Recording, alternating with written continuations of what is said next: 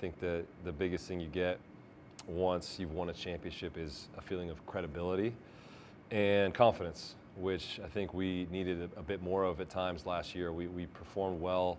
There were just certain moments in games where we just didn't get that goal, or we just conceded that goal, and I think that championship gives you a bit of an edge. You won a cup in 2009 with RSL, and now you're a defending champ with the Timbers coming off of 2015. For you, it's your second, but for a lot of the guys on the team, it's their first. What advice have you given them? Well, I think that having that edge and continuing to want to prove something is very important in this league, especially with the amount of parity and amount of good teams, especially in the Western Conference.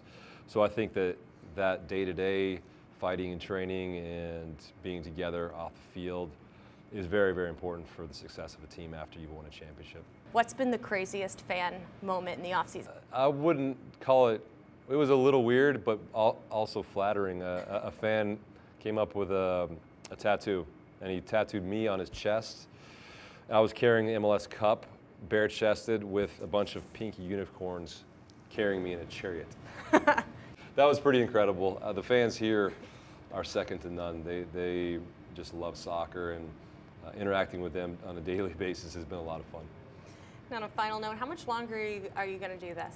Wow, that's a great question. I think I want to play as long as I can, and as long as I'm good, obviously, and a contributor. So I have been playing professionally year to year since I was a rookie, and I'm going to continue to do that.